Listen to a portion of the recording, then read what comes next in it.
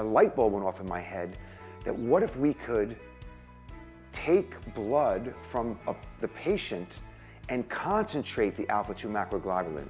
We started a process of taking patients' bloods and trying to figure out if we could dilute out other proteins that are important in other functions, but super concentrate alpha-2-macroglobulin. And through an iterative process that took about 3.5 years, we were able to come up with a system to concentrate alpha-2-macroglobulin from an individual patient so we could re-deliver it back into a diseased joint or disc space.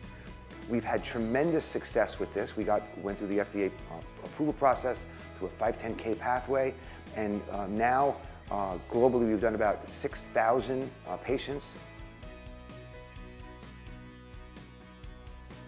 Now the ultimate goal is to have an off-the-shelf product to be able to reach into, for a doctor to be able to reach into his cabinet and get some alpha-2-macroglobulin and inject it into an individual's disc or joint.